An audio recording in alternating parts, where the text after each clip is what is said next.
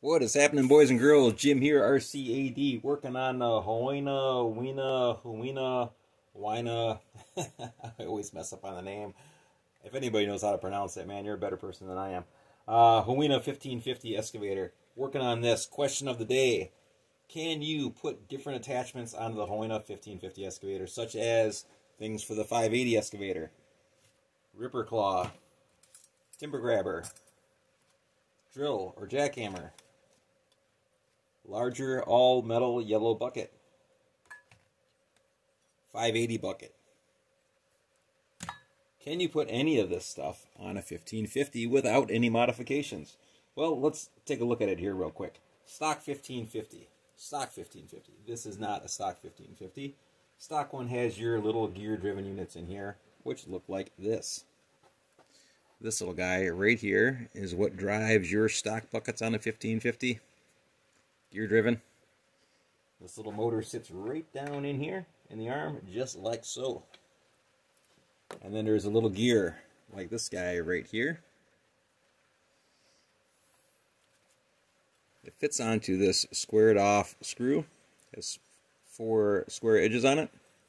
And that little gear sits right here in the middle. So this little square peg goes right through the gear. Your servo, which sits up in top, rides in it just like that.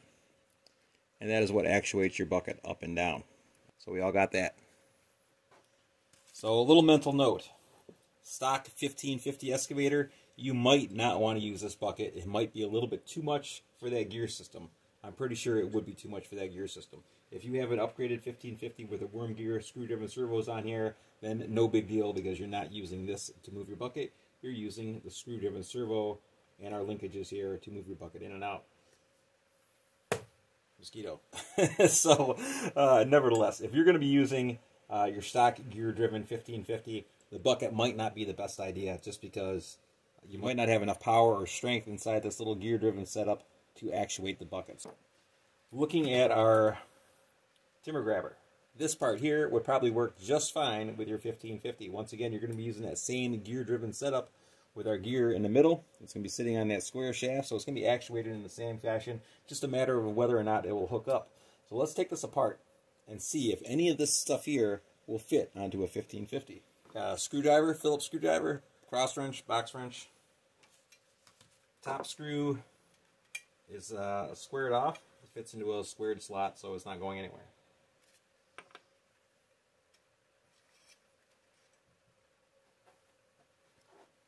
Stock screw, shaft, once again, square edges on it. Removing the linkage. Mosquitoes, I tell you.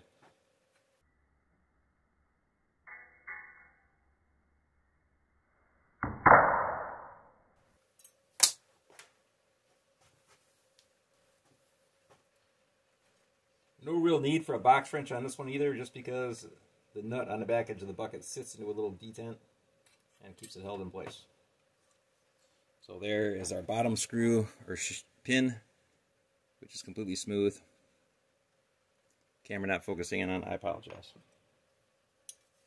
Nut fits into this little recessed area right there. So once again, don't necessarily need a wrench for that, just need a screwdriver to undo it. So there we go, our stock bucket is disconnected. Before we put it off to the side, let's do some comparisons. Yellow bucket versus the stock 1550 bucket. So it gives you an idea on overall size. Yellow bucket versus the stock 1550 bucket. 1580 bucket. There you go again. 1580 bucket, a little bit larger than the yellow bucket. In case you haven't seen my video on the 1580 and the bucket and whatnot, here we go, look at them side by side. On the yellow bucket versus the 580 bucket. 580 bucket's wider across the opening. They have the same depth as far as how deep they are. This one appears to be a little bit deeper, but that's an optical illusion, just because the 580 has a radiused edge right here, and this one is squared off. So this one appears to be deeper, but in all reality, boys and girls, ladies and gentlemen, they are the exact same depth. Yellow bucket is just a little bit wider, a couple millimeters right here at the entrance going up and down. But the 1550 is wider across the mouth. Alright, which bucket holds more between all of our buckets here? We've got the 1550 bucket, optional 580 bucket,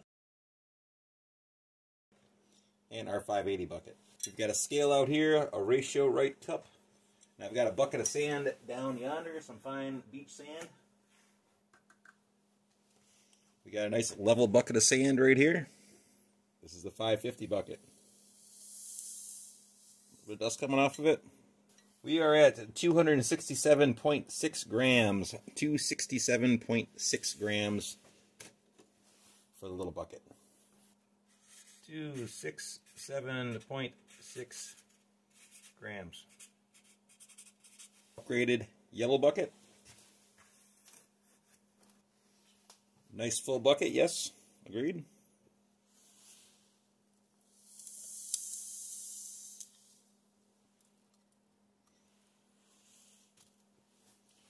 $399.1 grams.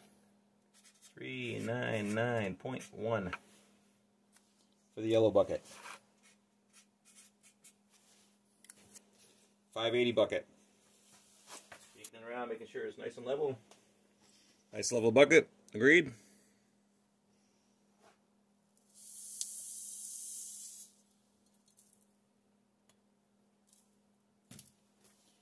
$353.5. 353.5.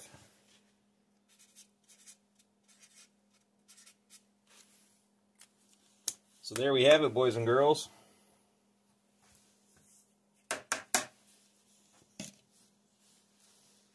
Yellow bucket is larger than the 580 bucket as far as which one can hold more material.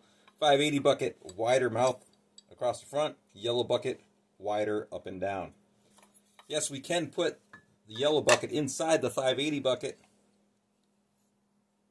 But as we see in here, the yellow bucket still holds more material. 399.1 grams versus 353.5 grams. So, yep, yellow bucket is slightly bigger. Ever so slightly. Alright, can any of this other stuff fit on here? Well, let's go ahead here and try the yellow bucket. Getting our top screw put in place. There we go. She's attached. I'm not going to bolt it up. We do have it attached right there. Bottom half. Negligible. Just because this floats, everyone. So it doesn't really matter what our total length is from here to here, because this floats. So that's going to connect regardless. There we go. Yellow bucket fits on the 1550. Bucket out. Bucket in. Nice good curl on it. We're making contact with our servo there. Boom arm raised all the way up. Nice curl on that bucket with that arm raised all the way up. Definitely getting a good curl there.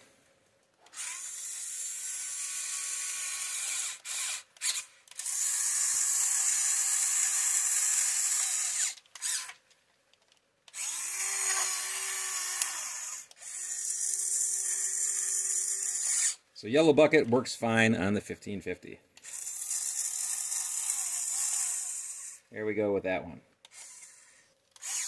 Alright, let's move on to the next attachment. Obviously, we should have no problems with any of these attachments. Once again, just because that bottom connection is floating.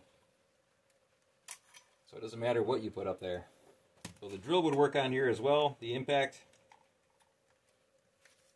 Just because you're using your stock points right here, and this one is floating, so it doesn't matter where it goes. So this would work on your 1550 if you had a plug to plug this into. It does have the socket in the main arm. It does have an open socket there, but there's no hardware going to it, no electricity going to it, so nothing to plug this into. But yes, this will fit on the 1550.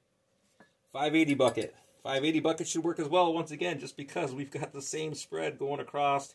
This is adjustable, doesn't matter where it's sitting at. Using our factory squared off screw for the top screw, once again, especially if you're using your gear drive system in there. you're going to want to use this. If you're using the worm gear screws, then you can just put a regular M3 through here. It doesn't really matter. But if you're still using that factory gear in there, you're going to need to use that square shaft to hold everything back together. Smooth shaft, back on the bottom again. Obviously works, no problem. We can go through the motions for craps and giggles. There we go, all curled up.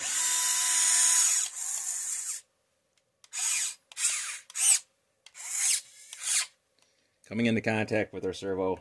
Nice full curl on it. No problems right there. Bucket works great. Everything works fine. So yes, you can use a 1580 bucket on your 1550. Nice healthy scoop on that girl too. So that's cool. That'll work. No complaints about that.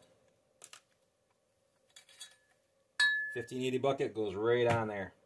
Alright, so it stands to reason that our ripper fork will work on here. All our other attachments will work on here as well. As far as what to use and what not to use, if you have your worm gear aftermarket servos on here, then yeah, you can use the big bucket, you can use the ripper fork, you can use the timber grabber, you can use the yellow bucket, everything but the jackhammer.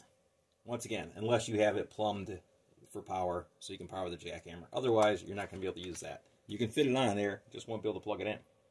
Everything else will work fine if you're using your worm gear servos. If you're still using that gear-driven setup with your little sprocket here and your little gear-driven servo on the inside, if you're using that setup, I wouldn't recommend a 580 bucket because you're probably going to overload that system. I wouldn't recommend the yellow bucket because you're probably going to overload the system. It will go on there, it will work.